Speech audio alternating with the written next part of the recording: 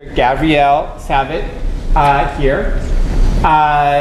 He is an actor, but he has also written a book, a very interesting book. I haven't finished it yet, but I'm enjoying it a lot. And I think that he comes bearing interesting things to talk about. Okay, and so the students have really enjoyed having him here, hearing him think and talk about various ideas. And so I think you're really going to appreciate this. So let's go ahead and give him a big amateur welcome, please.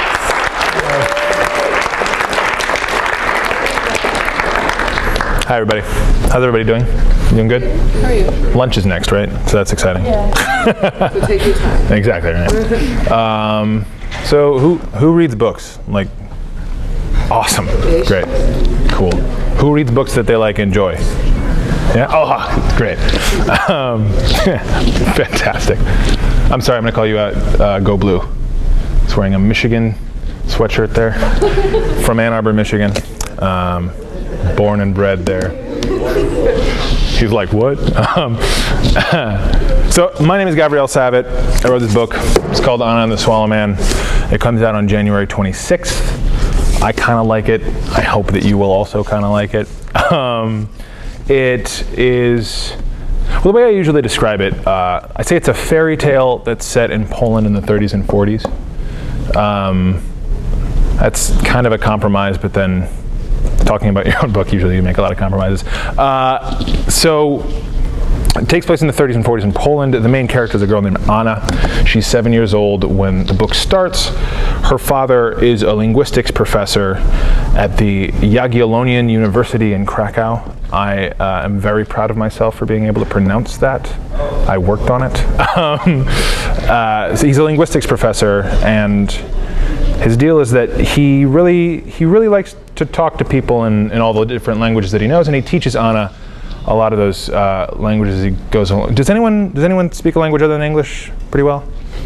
Oh yeah, awesome. It's like kind of a lot of people. I actually, hold on. I was just looking at this poster.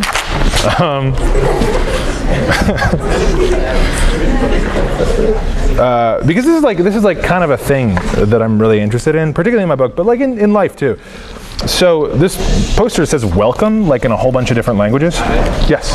We have some more kids coming. More kids. Hello, kids.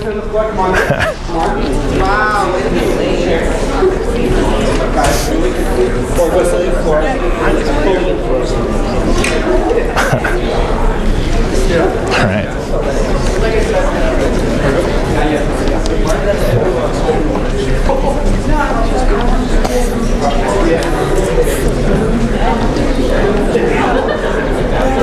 Cool.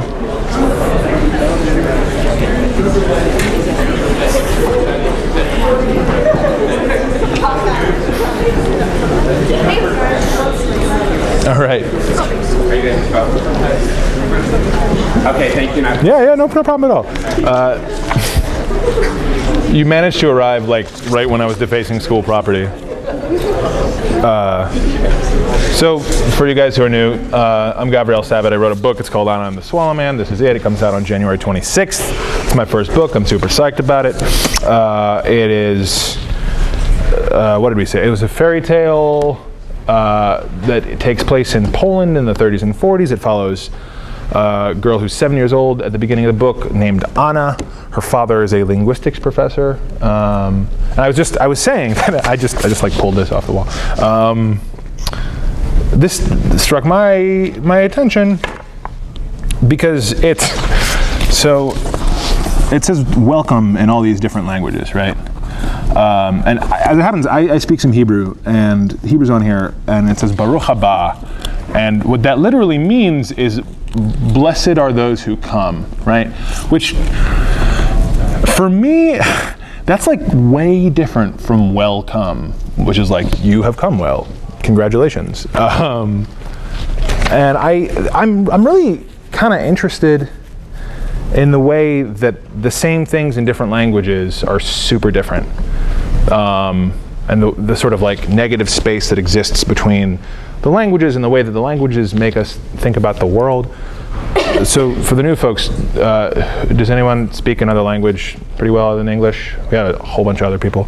No new people speak languages. Cool. Well, we'll work on that. In any case, so yeah, that's part of what's really interesting to me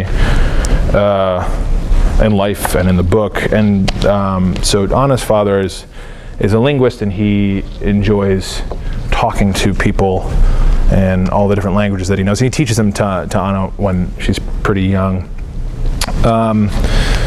I actually, one of the things that I really like doing as I'm like poking through the world is like looking for words that don't have like strong translations in other languages. My favorite example is from German. It's a word Waldeinsamkeit, which means the feeling of being alone in the forest, which I think is awesome. Like, I kind of think there should be more words like that. If any of you have examples, I want to hear about them. In any case, so Anna is 7 years old at the beginning of the book. Her father is a linguist. He teaches her all these languages. And then something very rapidly happens, which is, so in 1939, the Nazis have recently moved into Poland, and they're occupying Krakow. And this is a historical thing that happened. They instituted a program called Sonderaktion Krakow, which was in large part aimed at getting rid of the intellectuals and the learned people, the thinkers in the city, in Poland in general. And so Anna's father is required to go to this meeting of professors, and he doesn't come back. And he's left Anna with a close friend of his, one of the people with whom he likes to speak in different languages for fun, a man named Herr Dr. Fuchsmann, who is a German pharmacist. And for a little while he looks after Anna, but you know, it's 1939 in Poland. He doesn't have any identification papers for her. He doesn't really know what's going on. He expected her father to come back. And so eventually he has to say, listen, you should go home because I can't have you here. And so Anna goes home, and she waits for her father there, and he doesn't come.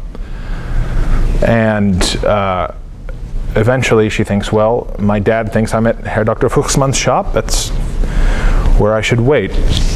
And I'm going to read to you a little bit from the book about what happens when she goes back there.